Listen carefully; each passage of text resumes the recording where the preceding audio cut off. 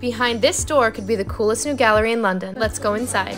This is the brand new Gilbert and George Center by the iconic artist duo Gilbert and George in Shoreditch. You can see the artists featured in their work. This is Gilbert and this is George. Typically seen in a perfectly tailored suit, their art usually represents them. Or do they represent their art? They live their lives as a part of their artistic practice, saying that their life is just one big sculpture. This is their opening exhibit, Paradisical, so kind of like paradise. And I think that points out the contrast in the work. The colors you see are lively and vibrant, but the flowers and the plants aren't.